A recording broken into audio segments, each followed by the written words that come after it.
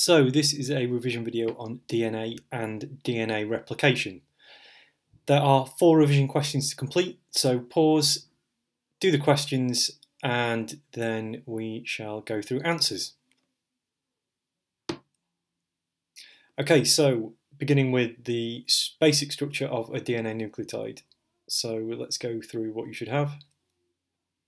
So it's a pentose sugar, that pentose is deoxyribose. And then ideally, I think it's always good practice to be able to number the carbons here. So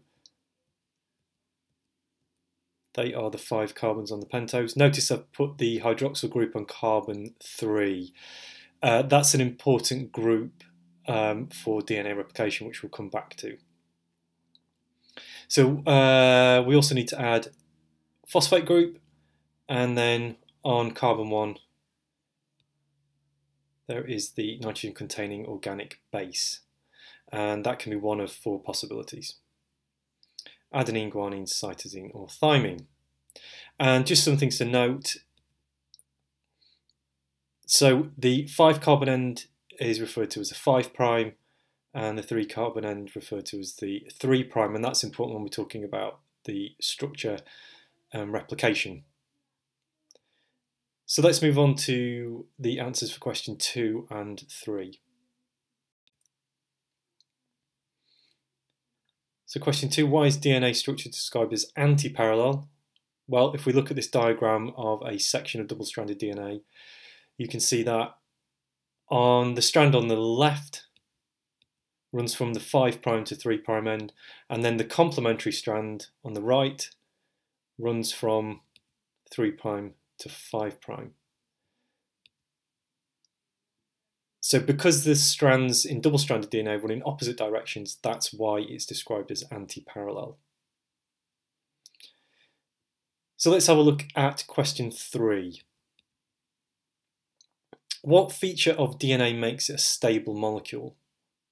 So what you should be able to label is this: phosphodiester bond, so that's one example, but obviously they're all down the either side of that double-stranded DNA, and that gives the DNA a sugar phosphate backbone, and it's that makes the DNA very stable. So you should know that it twists into a double helix, and so that sugar phosphate backbone forms almost like a barrier to the internal structure, those nitrogen containing organic bases that sit then in the middle of the structure of DNA. And remember, they're really important because they are the genetic information. So it protects those bases from any damage. And so it's that sugar phosphate backbone that makes DNA a stable molecule. So let's move on to DNA replication in the process. So I want you to be able to describe semi-conservative DNA replication in 4 steps. So what I'll do is I will go through some animations that describe those steps.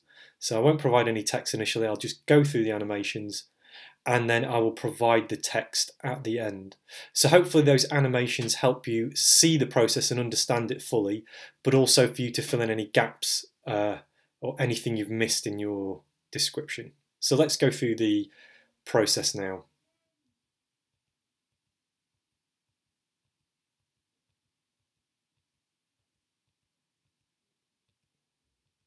So what I've shown is an enzyme, and notice that the hydrogen bonds have been broken between bases.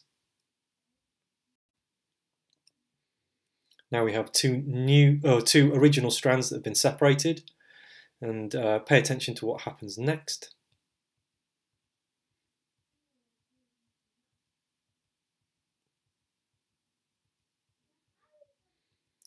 So there's complementary base pairing there, and next. So you see an enzyme is now catalyzing a really important reaction. We're going to focus on the right-hand strand to finish this off, and then we'll continue with the left-hand strand.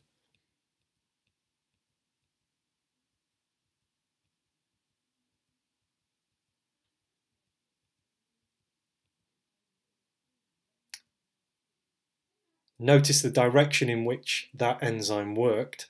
on both strands. And so notice we're left with an original strand, two original strands, and two new strands that have paired with those original strands. So now I'll provide you with the 4 steps in text form that you should have been able to write down. So the enzyme was DNA helicase, breaking the hydrogen bonds. So complementary base pairing occurred between free-floating DNA nucleotides.